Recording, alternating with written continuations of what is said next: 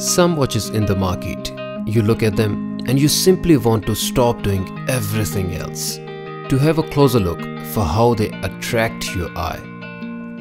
You start to look at the case, the dial and its components and try to explore the reason. What is it that made the watch catch your eye so good? And then you relate it with the history of the watch that is over 60 years long, and then the story of how the watch served the function of telling the time. You start to explore its availability, versatility, affordability and reliability, and then you are simply tempted to find out more about the watch and the reason it's special. Seiko Alpinist SPB119 is the watch that you would be pushed to find a reason not to compliment. Looking at the strap and overall polished finish of the watch, and then the very elegant 39.5mm case, you would think that this is a dressier offering by Seiko. But looking back at the history of this watch, even the name Alpinist, that came from Japanese mountaineer Laurel Alpinist from 60s. It is a sports watch at heart. This dressier looking offering by Seiko then further arguably was the first sports watch by the manufacturer. To offer the same sporty attributes, the watch comes with 200 meters of water resistance, screw-down crown with crown guards, inner rotating bezel and fully functional lume. The first thing you notice when you open the box is how small and wearable the watch looks. The leather strap on top further helps with reducing the overall heft and wearability of the watch. The watch comes in stainless steel case with polished and smooth bezel and brushed lugs. To further complement the sturdy characteristics of the watch, it comes with sapphire crystal for the case. And then there's a Cyclops lens, which is one of the upgrades in this reference from last model. I personally like Cyclops lens, and not only it adds convenience by magnifying the date, but also a character to the watch. The date font is big, so reading date is not a problem at all. On the website, Seiko call the dial color as white and don't specify the treatment they do. The color and shade of this dial is more like a creamy white and in a very beautiful and unique way. The warmer tone of white on the dial adds to the subtlety of the watch and overall strengthens its daily characters and makes it less in your face.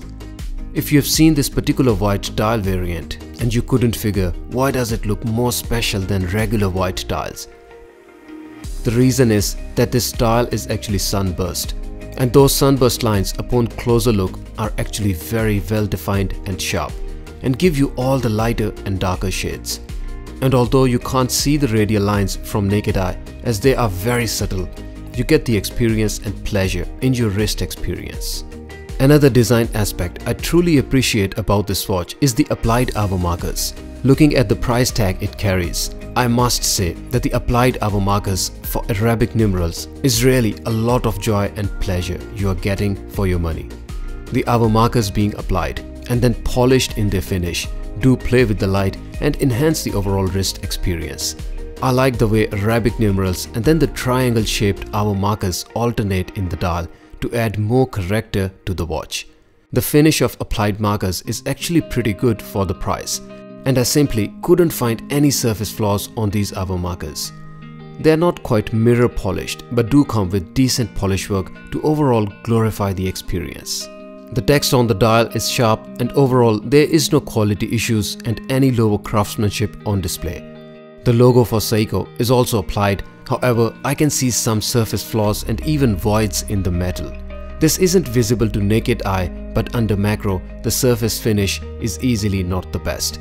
But I don't think it's a big concern looking at the price of this watch. The dial hands is the second component of the watch that doesn't quite shine under the macro. Not only the hands are not properly machined or polished, the edges of the hands where the lume is filled and also the outer end show very rough surfaces. You don't quite see them with naked eye, but when light reflects against the edges, you do get to see high spots. The surfaces of hands are not even smooth, and I think Seiko could have improved the hands quality, or at the very least they could make them to the same finish as hour markers. The joint for seconds hand shows the hole for Allen key, and you can see that there isn't much attention gone into decorating it. I would still not call it a deal breaker.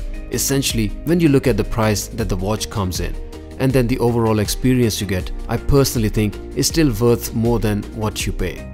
It's just that Seiko should maintain the same standard of finish across all the components of the dial, as opposed to the watch with inferior finish on the hands and relatively better on the hour markers and dial itself.